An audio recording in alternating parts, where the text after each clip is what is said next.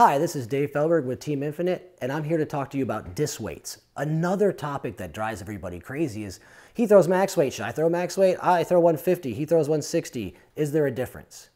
Now, here's the question you have to answer yourself. What kind of shot are you throwing? This is the issue that people think. People think that they should throw the same weight. I throw max weight, so I should throw max weight, everything. I throw 160, so I should throw 160, everything. That is incorrect. How you should treat disc weights is based on the shot and the conditions that you're throwing in. So, give you some examples.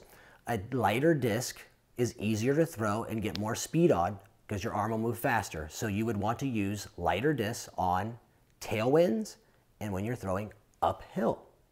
Hence, the disc will carry up the hill farther because it's lighter, not dropping as a heavy disc.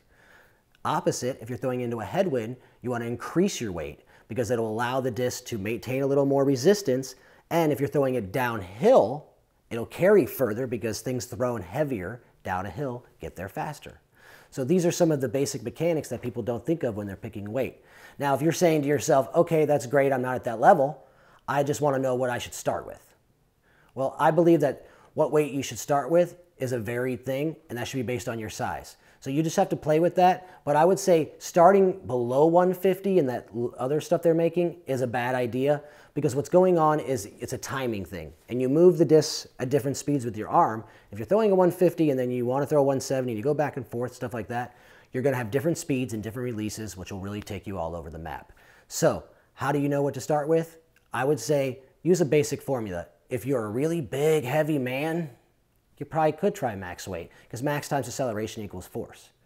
But if you are a medium-sized guy, try some low 170s, maybe high 160s. And if you're someone who's lighter or you're a kid, then you just keep going down until you find something that works for you. But realize this, as you become strong and heavy and you can really rip a disc, the first tip about when to throw it will be the thing you need to know.